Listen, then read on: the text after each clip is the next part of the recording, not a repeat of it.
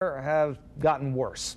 This morning, NBC's Today Show aired a lengthy story about Jim Gibbons, and then the story ran on NBC Nightly News with new details about the allegations of bribery being investigated by the FBI. Tonight, News 3's Steve Krupe caught up with the governor for his reaction. It got huge exposure on national news this morning. It's an old story. That is about all that Governor Jim Gibbons would say tonight about NBC's story. It is the top item right now on the network's website, and Lisa Meyer's interview with a potential witness in the case is giving new emphasis to allegations that Gibbons accepted illegal payments from a defense contractor while Gibbons was serving in Congress. One of those payments allegedly happened here during a lavish week-long cruise. There was a lot of alcohol and a lot of drinking, and that's when I first saw Warren give Jim Gibbons money. How much? Close to $100,000. How can you know? Because he gave him casino chips and cash. Are you sure about what you saw? I'm absolutely positively sure. The man who allegedly delivered the bribe is this man, Warren Trepp, who's currently feuding with his former business partner, Dennis Montgomery. Montgomery says he has far more than just his own eyewitness account of Gibbons accepting a bribe. He says he has provided the FBI with documentation, including incriminating emails involving Warren Trepp and money earmarked for Gibbons. Why should we believe you?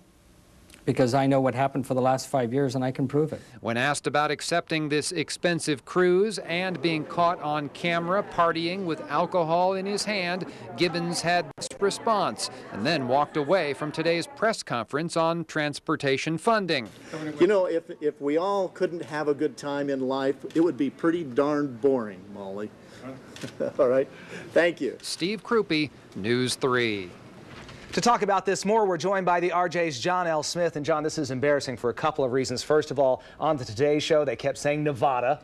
Second of all, while there's not a whole lot of new information revealed in this national story, it's on the national stage. Oh, it sure is. If you're going to embarrass nationally, please pronounce the name correctly.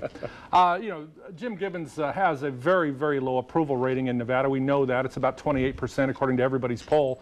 But the bottom line is, can it get lower? I don't know. This doesn't help him in any way, and the timing of it is amazing. Just when he's getting off the floor, just when he's announcing a road bill and the tax shift at the LVCVA, controversial in itself, here we go with a national news story that slaps him one more time. Well, here you have Warren Trepp's former business partner saying he saw $100,000 being given to Jim Gibbons. How credible is Dennis Montgomery? Well, Trepp's side of the story is he's not credible at all. He's a disgruntled former employee partner.